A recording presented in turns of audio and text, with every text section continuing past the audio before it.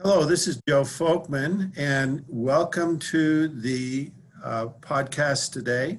I'm here with my good friend and co-author, Jack Zenger. Jack, how are you?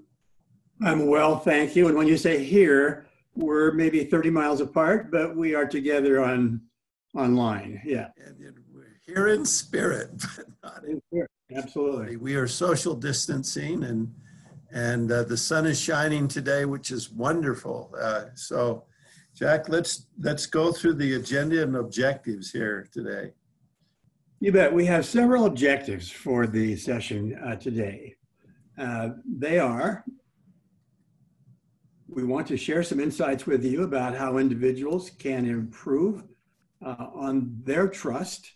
We want to certainly provide you with your individual results from the trust assessment. We're going to encourage you as a participant to identify one area in which you'd like to work and maybe improve the way people view you and the trust they have in you. And finally, we ask the question, how does trust impact you? We believe that there's some interesting questions about trust. Does trust between colleagues truly influence business outcomes? Is trust important to a leader's success? And how effective are we at assessing the degree of trust that other people have toward us? And then finally, how do we build trust from other people? How can we escalate that level of trust that people feel toward us? Now, we'd like to note that trust is an interesting quality because it does travel in two directions. One direction is your belief about how other people perceive you. And so, the definition here would be that trust is a firm belief in the reliability, the truth, the ability, or the strength of someone, and that is being directed toward you. But we think it's also important to note that trust also goes in the other direction. How do you feel toward others? What guides your behavior toward other people? And here, it's your willingness to be vulnerable based on your positive expectation of someone else's behavior to you. There were some authors who wrote a book a few years ago called The Trusted Leader, a fellow named Robert Galford and his co-author, Anne Ripoll. And they proposed an interesting formula, in our opinion. And that formula was that this thing we call trust has really some, very predictable components. One is, it's people's view of our reliability. Do we perform consistently, repeatedly, over and over? So that reliability comes from our consistency. And then there's also a quality of warmth and closeness. They use the term intimacy, and sometimes people misinterpret that a little bit, but so it's that combination of reliability, consistency, intimacy. But it was interesting. They placed those three factors on top of a quality called self-interest. To what degree do other people perceive you as operating in a selfish way, in your selfish interest? And if that's high, of course, then your level of trust goes down. If people perceive you operating with very little self-interest, then reliability and consistency and intimacy really carry the day, and that equals the level of trust that people have in us. So let's talk a little bit about how the trust can impact other people and you and the organization for that matter. Trust has three outcomes. First is it makes life predictable. When there's a lack of trust, ugly things can happen, things that you don't expect can happen. But when you have trust, life becomes more predictable. It creates a sense of community. if you trust your neighbors, you don't lock your doors, you can leave your tools out, they don't disappear. If you don't trust them, that, you're not going to interact with them as much. And so that community is affected by trust. The third thing is it makes it easier for people to work together. And a really good example of that is a book by Stephen M.R. Covey. He wrote this book called The Speed of Trust. And when I first saw that title, Jack, I thought, trust and speed, those are different things. But as I read the book, Stephen M.R. had this experience where there was two companies. He was in one of them. They merged with another company. And he talked about his experience in that merger. And what he found is that it took an enormous amount of time to make a decision. And there was a lot of arguing, and it took so much time to move forward when there was a lack of trust. And we actually measured trust, and then we measured something we called leadership speed, how fast a leader can work. The graph you're seeing is actually data from 84,000 leaders over that, but you can see that as trust goes up, a leader's speed goes up. When trust is low, leaders just move at a snail's pace. When trust is high, you can see that leader can move quickly, can get things done, and can make things happen. And we found that leaders that were speedy were actually twice as effective as leaders that were slow. So really, I think the speed of trust really illustrates that trust and speed go well together.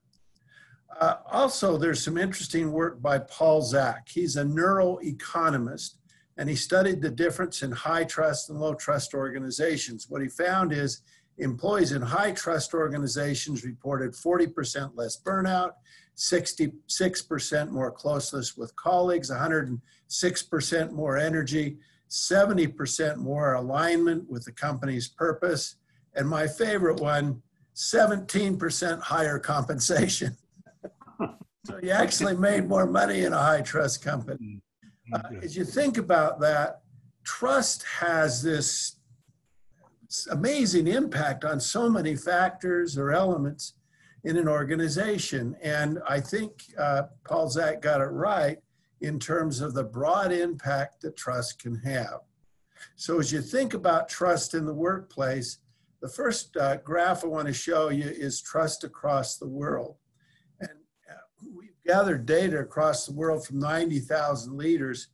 And here's kind of the trust scores. And you can see that there's a difference in the level of trust as we go from one country to another. What they've actually found is that they can actually measure the gross GDP statistics for a country. And if you look at trust and GDP, they are incredibly highly correlated. That the countries with the highest level of trust have the highest gross domestic product. And that's amazing because those two things are very correlated. So in high trust countries, people do well. In low cost trust countries, people are frustrated. It's hard to make a deal. It's hard to get things done because of the lack of trust. So another thing that's interesting is we looked at our ability to measure trust or to assess our level of trust. And what we found is that even though most people believe that they know whether they're trusted or not, they're actually pretty bad at it. They can only predict 8.8% of the variance, in terms of predicting how well they're trusted. But any other rater, boss, manager, direct report, or others, predict 28%. So even though you think you know how trusted you are, you may not. And in fact, your predictions of trust may be wrong. And when we looked at the highest versus the lowest trusted leaders, we saw these 7 areas where there was huge differences: building relationships, honesty and integrity, collaboration, technical expertise, develops others, solves problems, and communicates powerfully. These all were tremendously affected when people underrated or overrated their level of trust. So Jack, talk about these powerful combinations. Well, one of the things that our research has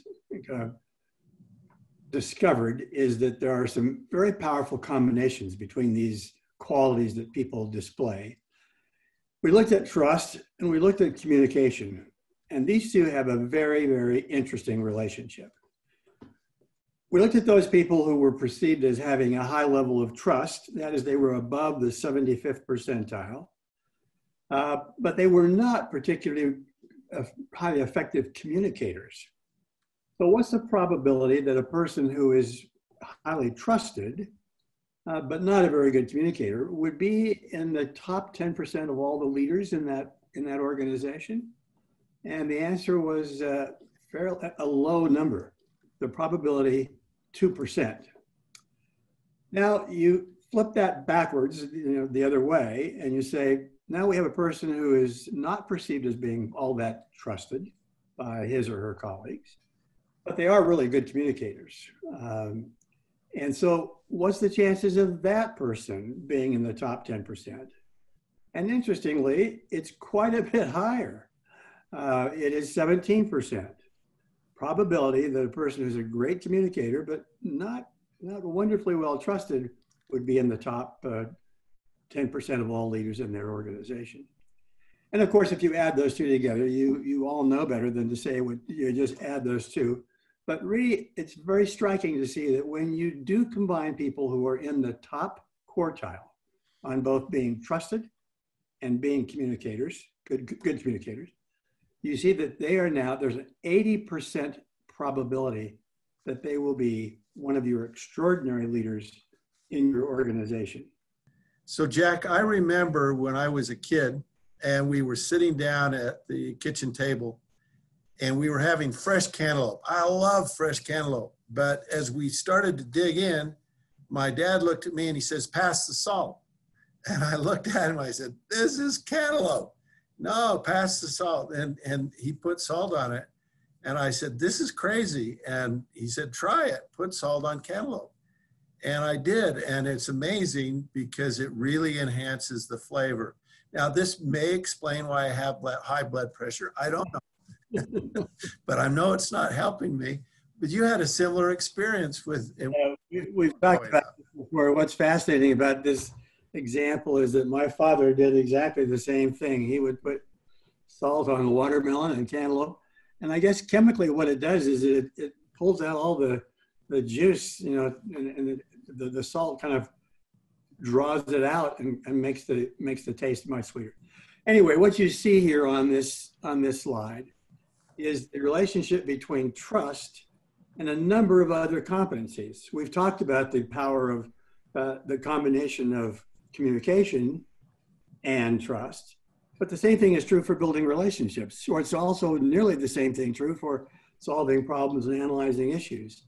And notice the very pronounced effect it has all the way down to the one that's at the very bottom, technical and professional expertise. And you would say, what relationship does trust have with being perceived as being good on your technical or professional expertise? But as we've seen in this recent episodes having to do with the COVID virus, when you trust somebody, they are perceived as having even more technical and professional competence. So we think there is a relationship all the way down through virtually every other competence. So it enhances everything. It has this tremendous effect. And when you think about leadership and you think about trust, this affects everything. So who's more trusted, managers or supervisors? And top managers or supervisors? Well, we gathered the data. These are thousands of assessments from leaders. And what we found is that top managers were at the 48th percentile, supervisors at the 56th. So supervisors are more trusted. Who's more trusted, men or women? Now, I ask people to vote on this. usually women get the vote, but hey, it's not true. We're equally trusted between men and women. Trusted. Older colleagues have wisdom and or younger colleagues. Surely it's the older colleagues, but unfortunately it's not. They've told too many fibs along the way. Who's more trusted? Well, as you look here, what you see is the impact of trust on overall leadership effectiveness. And what this shows you is the horizontal axis shows the levels of trust, and then the vertical axis shows you all the overall effectiveness of a leader.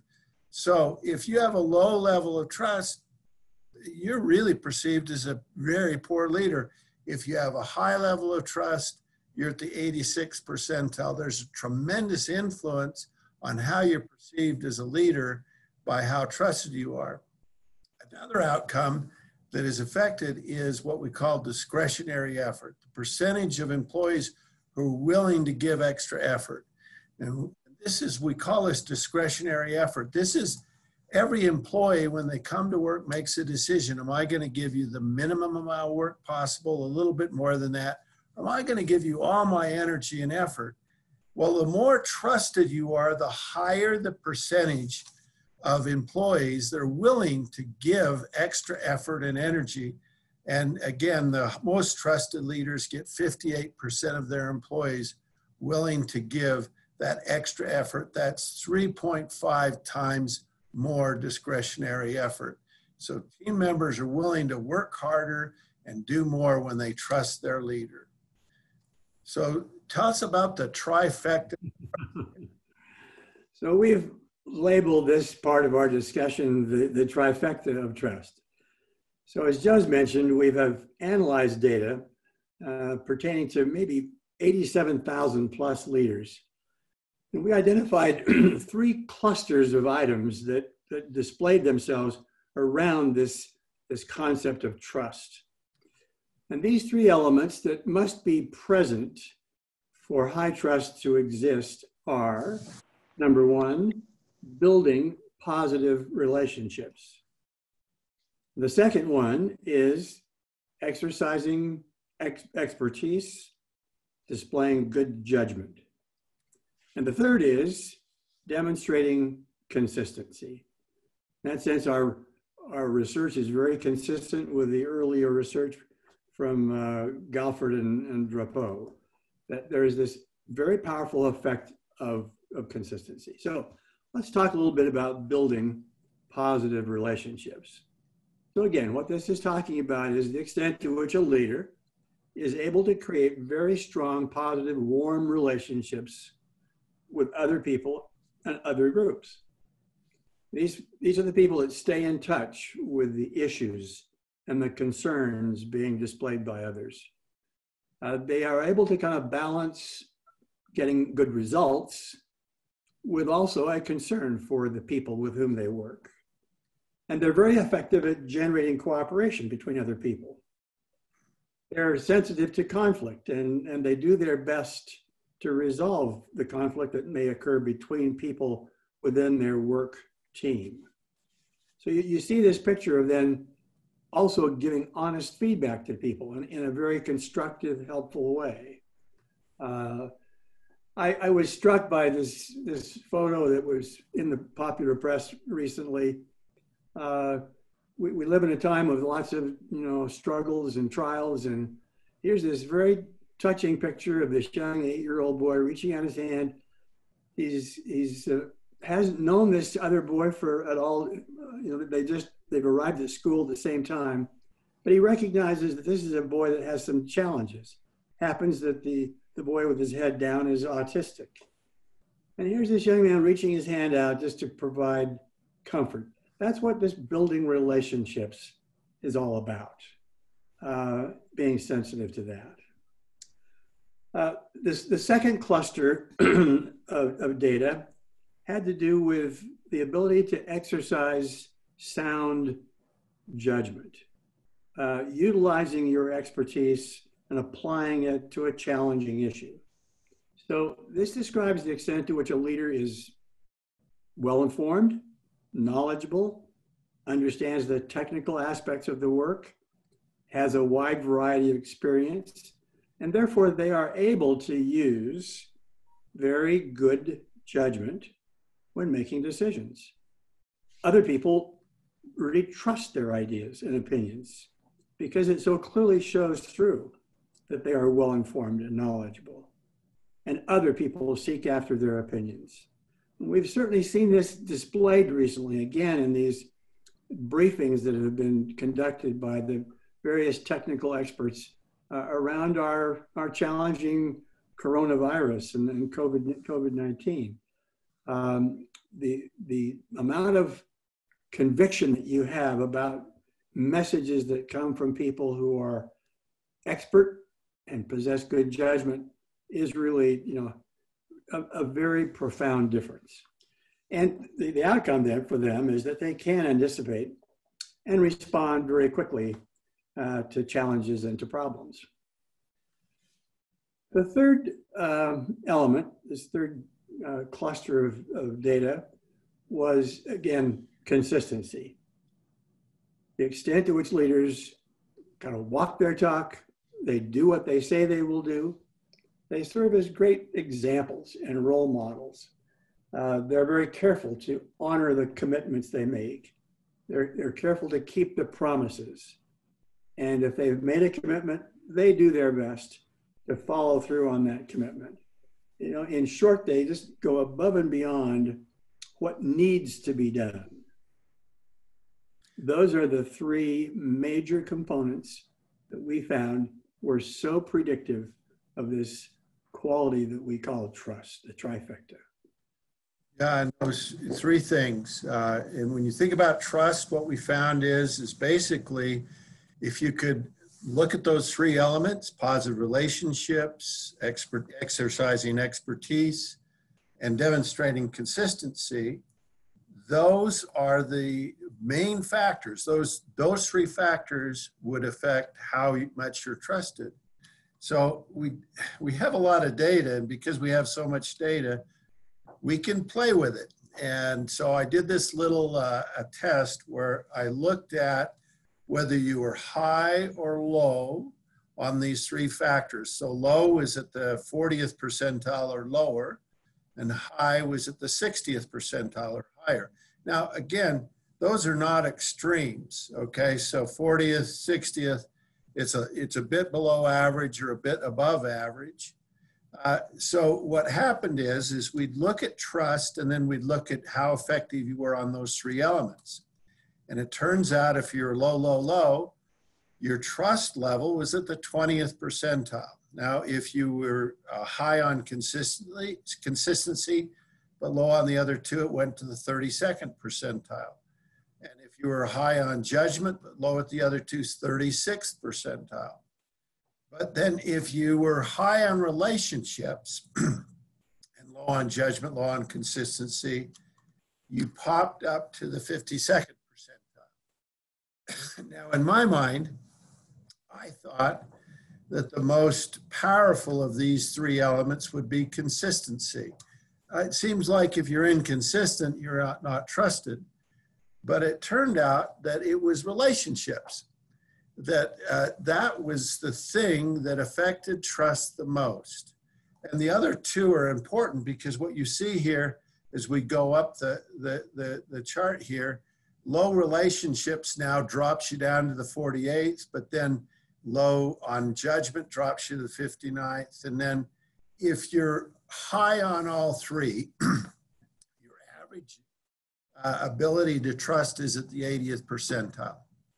Now, once we did this analysis, what we discovered is that having these three elements in combination was really the key to trust. It seems like to be trusted, you need to have reasonable relationships. And again, we're not talking 80th percentile, we're talking 60th. So reasonable relationships, reasonable judgment, and consistency if you do what you say you're going to do. Those three things together build trust. And as you think about some of the things that have happened where people have violated one of those, and you can think of some examples of that, it's affected how much people trust them. So let's think about the perfect three. Being at the 60th percentile on positive relationships, good judgment, and consistency, 60th percentile or higher, gets you to the 80th percentile on trust. But at the 40th percentile or lower, it pops you into the 20th percentile. Those three elements seem to have a tremendous amount of influence on a person's ability to trust. So if you look at your self-assessment, let me show you what that gives us. It first gives you your preference towards those three different issues: relationships, judgment, or consistency. And this just shows you which one you'd prefer to do, which one you do more often, which one you like to do. All right. And so the highest score means this is the thing you like the most. The lowest score means this is probably something you don't prefer a lot. Now, typically there's a correlation between your preference and your effectiveness. The second part of the assessment actually gives you your effectiveness. We ask 3 items on each of those. These are items where we have data from over 1 million assessors and over 100,000 leaders. And so we're showing you the ratings at the 40th percentile and the 60th percentile on all 3 of those issues. So this just shows you how effective you were, or you rated yourself on these 3 issues. Now, sometimes our self-ratings can be a little higher than others. Sometimes we tend to rate ourselves a little lower, but we do find they're directionally accurate. And so if you rated yourself low on one of these, that probably would indicate that there's a high probability that others would rate you low also. So think about that as you think about where you are on these 3 elements. And so let's talk about how you can become a high trusted leader. As Jack said at the beginning of this webinar, we'd like you to think about selecting one of these things to help you to be more trusted. So looking at your effectiveness score, the below average score might be a good indication of which thing you might choose to work on, your lowest effectiveness score. You also might think about which of these 3 issues would really benefit you the most in your organization. Which of these things, if you improve them, would help you to be a better leader, would have more impact on your job, and which of these 3 things would your boss like you to be better at? So select one dimension for development that you rated low in effectiveness and that would positively impact your current job. So we're going to talk to you a little bit about how you can improve these things. Now, intuitive logic on relationships, it just tells you, well, just be nicer, make more friends. Well, those are helpful a little bit, but what we're going to show you is some research on companion behaviors that we found when you were good at these companion behaviors, they also helped you to be better at this specific competency. So Jack, tell us about these companion behaviors, first on building relationships. Right. We identified 4 elements that we thought really were important to consider. And I think, again, it would be important to emphasize this number 1 cluster of building relationships. If that is something that you saw that you either were not as effective as you would like to be, or that you didn't lean toward it as much, you might want to give strong consideration to what you could do to build even stronger relationships within your organization. And here's how to do it: coaching and developing others. One thing that builds strong relationships is reaching out, offering positive suggestions, positive ideas, coaching the people who report to you, and your boss and your colleagues. We've learned that there's a variety of ways that people inspire and motivate. One of our earlier webcasts was on the topic of inspires and motivates in terms of how leaders do that. In a nutshell, what we presented was that this happens in a variety of ways. There's no one way that leaders are inspiring. They can be inspiring because of their strong interpersonal skills, because of their strong attention to other people and making them realize their importance in the organization. They can be inspiring because they're very technically expert. They can be inspiring because they're visionary. There's a variety of ways that they do that. But building relationships comes from being more inspiring. Building relationships obviously relies a lot on being cooperative. Rather than competing with other people in the organization, relationships are strengthened when people see you as wanting to collaborate and cooperate.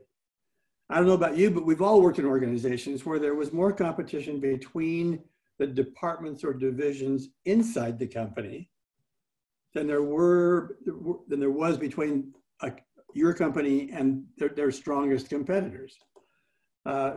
So building relationships really is very much driven by cooperation. And the last one I would like to just call your attention to is we have some very strong data about the power of asking for feedback. As the first item showed, being willing to give feedback and giving coaching ideas and suggestions to people is respected and appreciated.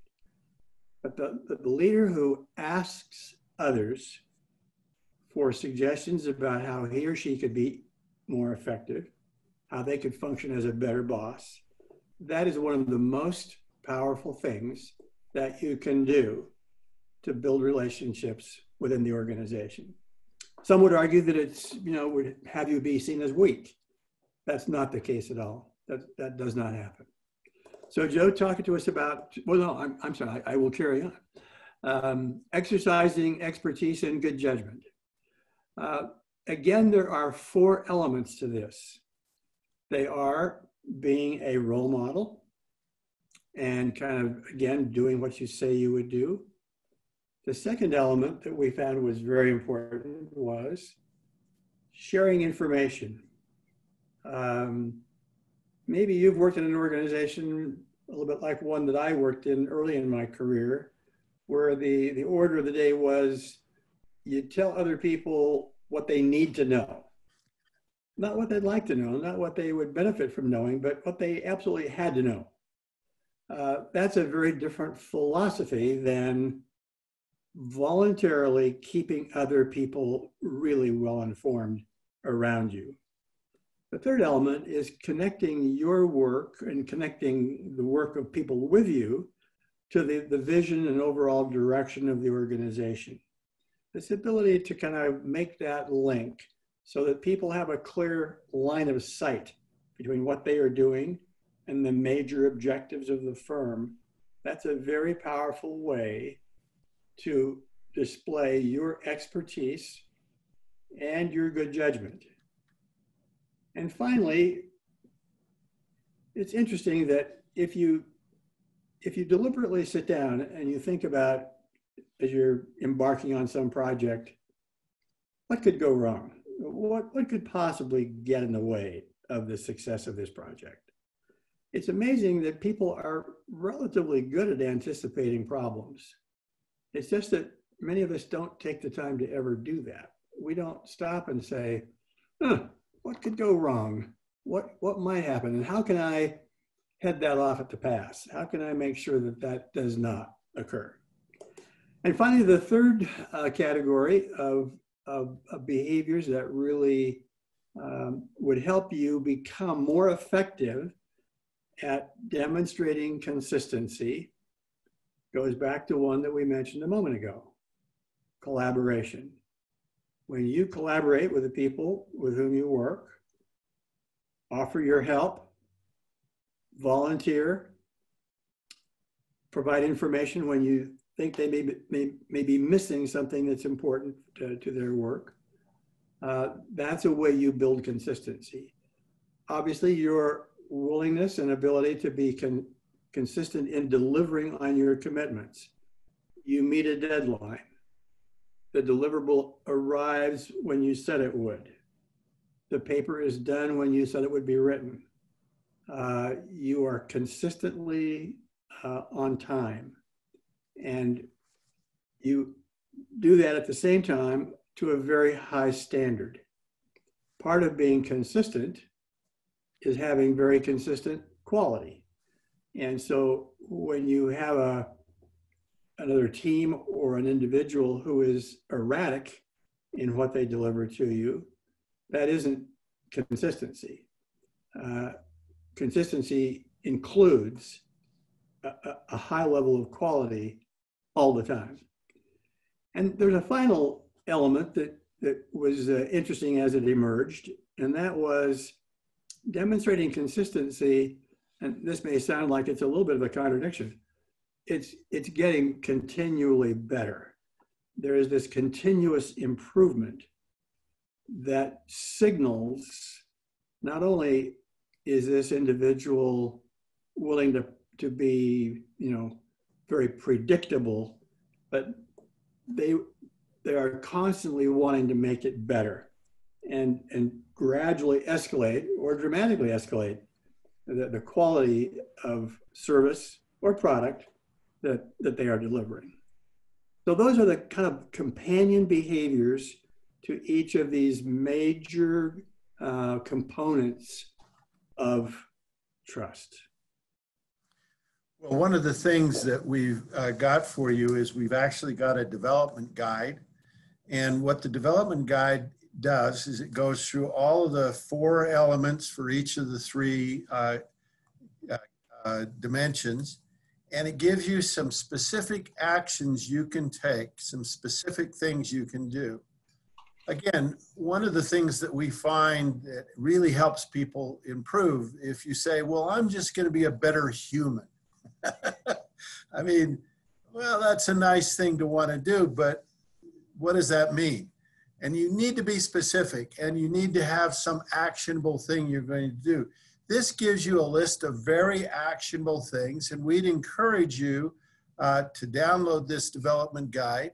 We're asking you for some feedback on the webinar, and when you go and give us some feedback, you'll get the link to download this particular document.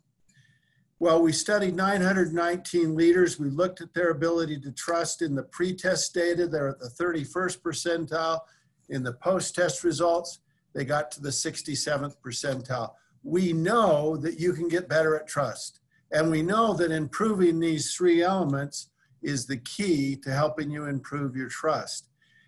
What's amazing about trust is and Jack and I wrote an article about the salt and the sugar of leadership, and it was trust. It really affects everything, and we talked about that before. The best way to get an accurate assessment of your level of trust, we think, is using 360 feedback. Now, we'd love your feedback on this particular webinar. You can give us some feedback by going to the link bit.ly/webcastapr5. And if you go to that link, you can give us some feedback and then download the link and download that development guide. We'd love to hear from you if you'd like to know more about this issue of trust. We found that this is a wonderful experience for senior groups. One of the things that Peter Drucker said about trust is leadership is an achievement of trust. And if you want leadership, you need trust. All right. On behalf of Joe and myself, we recognize that this has been a difficult month, maybe one of the most challenging months any of us can recall. And so as we come to this, at the end of this series of webcasts, we want to, first of all, thank you for so many of you having joined with us and participated in all 5 of them. We've enjoyed talking about these 5 topics that are really interesting to us. The idea of speed, the idea of improving communications, the idea of being a bolder leader, the ideas of how leaders can be more inspiring and motivating. And finally, today's session on trust. These are topics that really have caught our attention, and we've spent some time in thinking about them and doing some research. And so, Joe, what are your thoughts as we kind of wind up this series of 5 topics? Well, we wanted this to be inspiring, helpful, exciting, to give you something to think about besides all the trauma that you're experiencing. Again, I think that if you look back on this experience and you say to yourself, gee, it was a tough experience, but I learned some things. I developed some skills. It kind of makes it worth it. So that was our hope in doing this, to provide this series of webinars to encourage you to learn and grow and develop as a leader. And again, our belief is better leaders, better results. So thank you so much for joining us. We've just enjoyed this experience. And if you have questions or want more information, please contact us. We'd love to chat. Thanks so much.